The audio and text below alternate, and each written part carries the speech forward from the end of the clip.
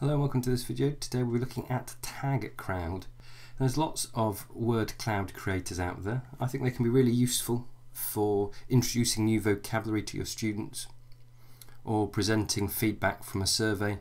I really like to use it to capture feedback when I've asked an open question on a Google survey. I copy all the responses, put them into a word cloud and have the frequency set so the more often the word appears, the larger the words will appear in the Tagcrowd in the word cloud. So with this one, I like it. You can use it on Chromebooks, doesn't require any kind of installation unlike some that require Silverlight.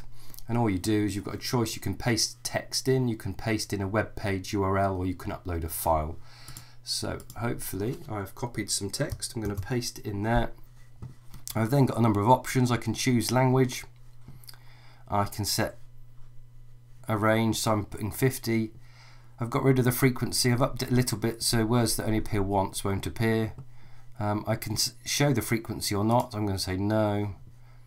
I can group similar sounding words together, and I can change it all to lowercase, or I can leave it in the original. I can also hide particular words if there are particular words I don't want to do, and then all I do is hit visualize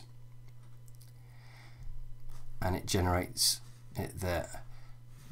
Now I didn't choose probably the best bit of text because I haven't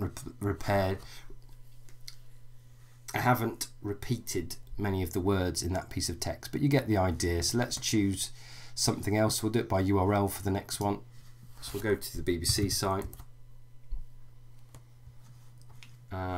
Why not? We'll go to the story on Obamacare fail. I'm going to copy the URL, go back, start over again, and this time I'm going to use the web page URL. I'm going to paste that in there and then visualize. So it'll take a bit of time, and there you can see it's appeared. So it's a great way of potentially introducing new stories to your students. And you can see the keywords that appear most frequently are the largest. So Obamacare, Republicans and Trump are some of the biggest ones that you see. So there you have it, a very quick, easy way to create word clouds. Having created it, you can hit save as, you can do a HTML embed, or you can download as a PDF. So there you have it. I hope you found that useful. If you enjoyed the video, please subscribe to the channel and join me again soon.